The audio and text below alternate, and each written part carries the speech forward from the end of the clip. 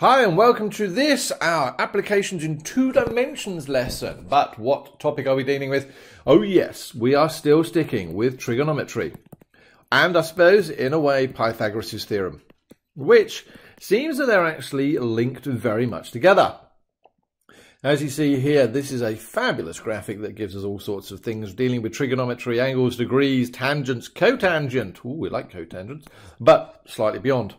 But if I look at the title that says application in 2 dimensions, part of my brain goes, well, does that mean that we're going to end up with 3 dimensions?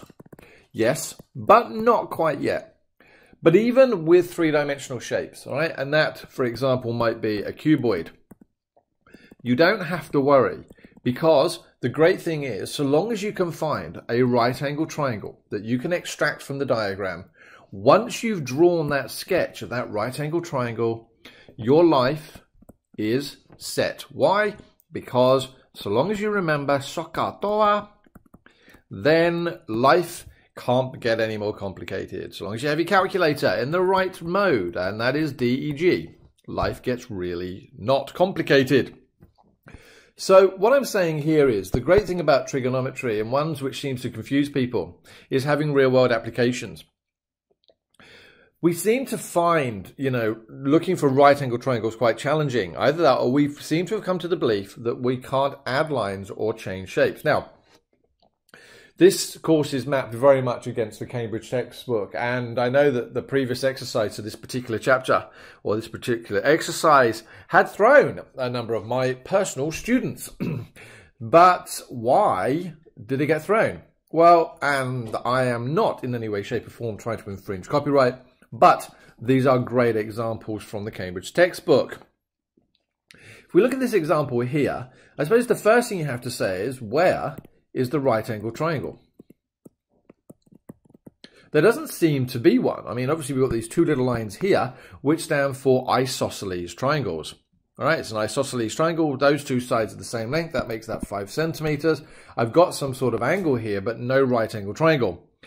And this comes down to the idea that you can add lines to diagrams. There is nothing wrong with adding a line and splitting that shape in half. And as soon as I split that line in half, or that shape in half, I have everything that I need to do. Huge advice to you, and I'm going to rub this out to give myself some space, is always draw a secondary sketch of what it is you're trying to do.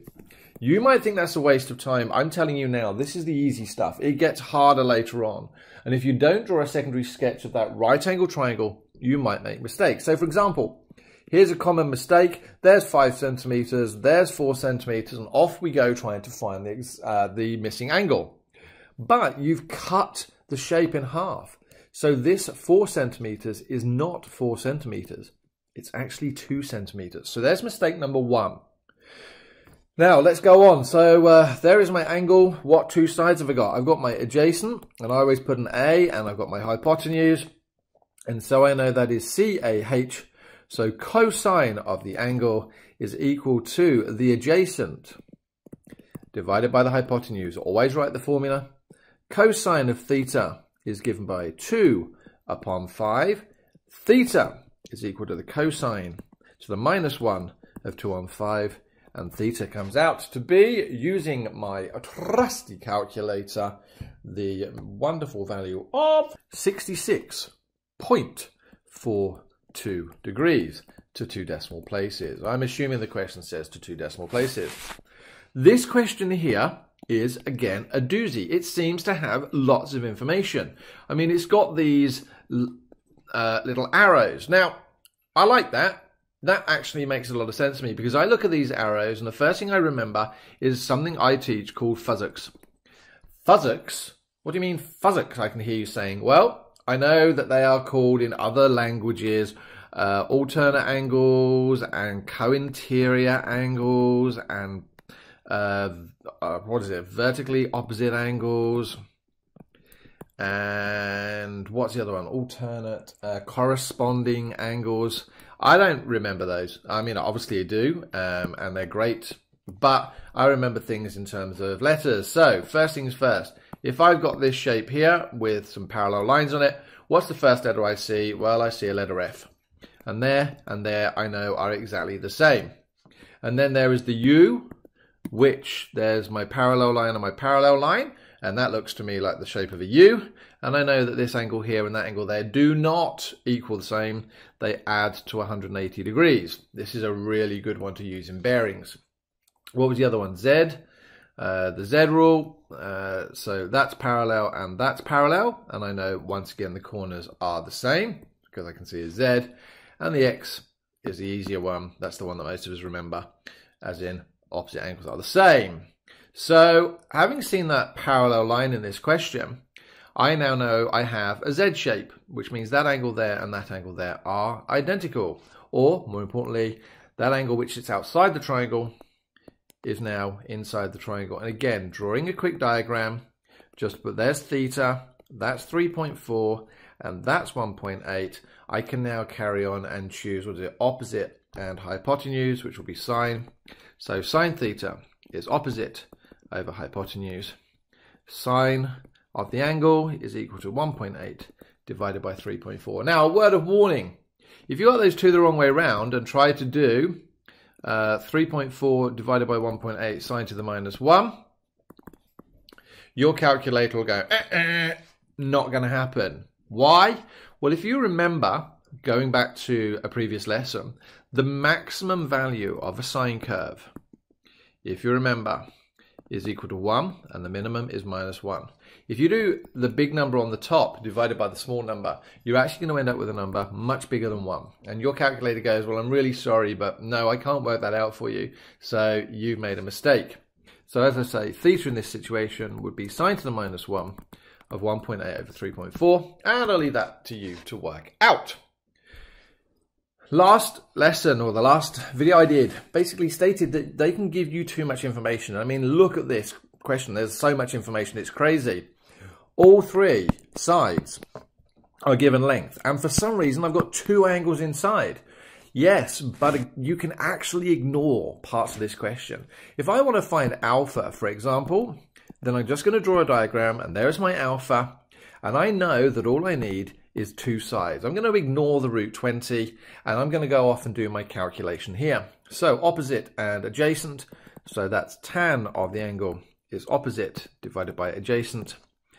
Tan of my angle is 4 upon 2. Now, in this situation, again, going back to what we did before, tan is the exception to the rule where you can have numbers bigger on the top.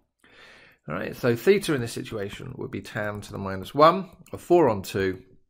And again, you can work that out in degrees. Now, the interesting thing here is, having found alpha, you can find beta using sort of year 7 maths. Because if you remember, what do angles in a triangle add up to? Well, 180 degrees. You know, this angle here is 90 degrees. The chances are you've just found alpha. So if I do 180 minus 90 minus my angle for alpha, and we'll actually make that look a little bit more like alpha. No, I still make that look like infinity. There you go. I can actually find my beta value. But a word of warning. When you use your calculation to try and find a later calculation, you need to be very careful and hope that you've not made a mistake. Because if you've made a mistake working out your alpha value, then you're going to make a mistake working out your beta value. So it might actually be worth, in this situation, drawing your triangle again. And once again, let's draw it the right way around so that it actually makes sense. There's beta, 2 and 4, and just work it out again. Now, there's some terminology that's actually really important. Angles of elevation and angles of depression. Now, here we can see an elevator, which in my mind only ever go up. Yes, I know you're going to sit there and go, no, no, no, they go down as well. I know. And here, yep, somebody who's feeling obviously quite low. Now, depression is not something to be joked about. It's something just to have, for me, to remember, right? And if you ever feel fed up, you should and must talk to somebody, right? Depression is not fun, it's not good, and it's something that desperately needs to be talked about, right? Never bottle things up. So elevation to me means going up. So when I'm looking at angles with elevation, we're actually starting from the bottom and we are moving up. So angles of elevation are when you put your hand out horizontally and then raise it up. So that's the angle of elevation there. Elevation. And depression, well, depression means down. So in this situation, if this was my horizontal, the angle of depression would be starting from the horizontal and going down. So that is my angle of depression. Now, the great thing about these questions that come up all the time is you'll undoubtedly have someone standing on a cliff, and there'll be someone here and there'll be someone on a cliff, and they'll give you, you know, the idea that if this is the person looking up at someone on the cliff, they'll give you the angle of depression, and let's say that's 30 degrees, for example. They'll tell you the cliff is, you know, 10 meters high, not a very high cliff, but anyway, and they'll say that they're like 30 meters away. And they'll go, you know, or no, they won't give you that because that's too much information. So let's say, they want to find out how far that is.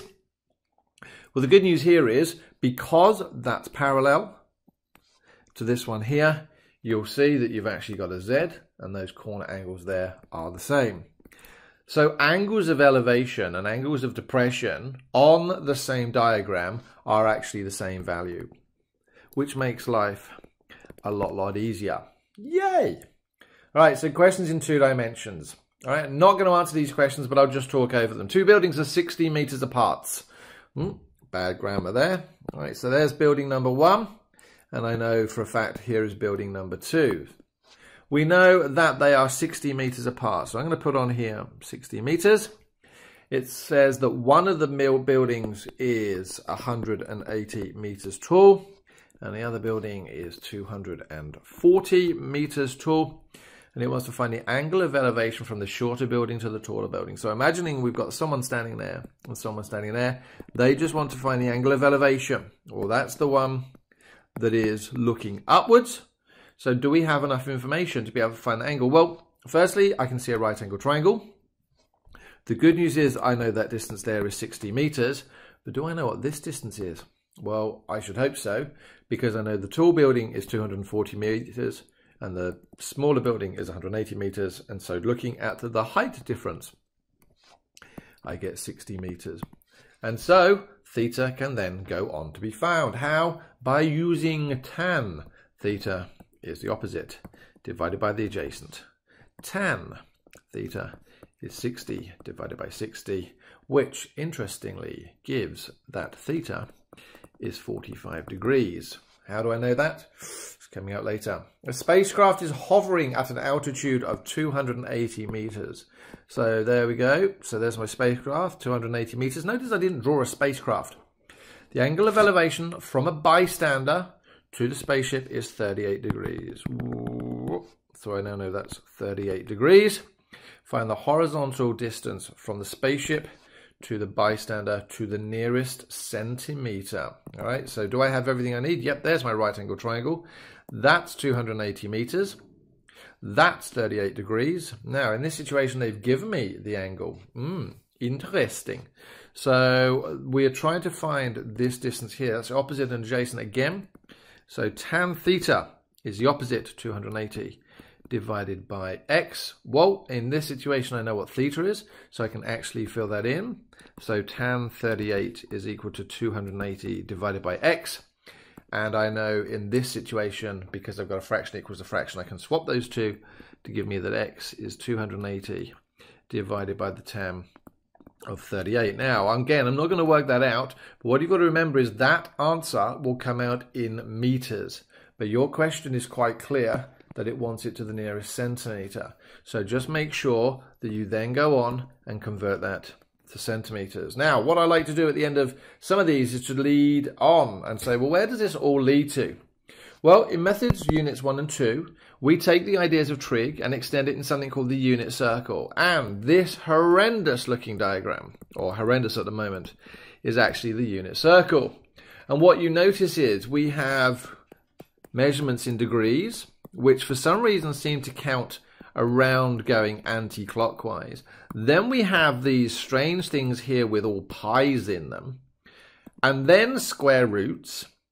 Wow. So that looks pretty complicated. And as I say, you start having to deal with square roots. We have this new measurement called radians. We have pi in it, and we've met pi before in year 9, normally with circles. We have something called quadrants, and an interesting little saying here called all stations to Canberra. Well, that's one of the ways I remember it. And just to sort of tell you what that's all about, all stations to Canberra.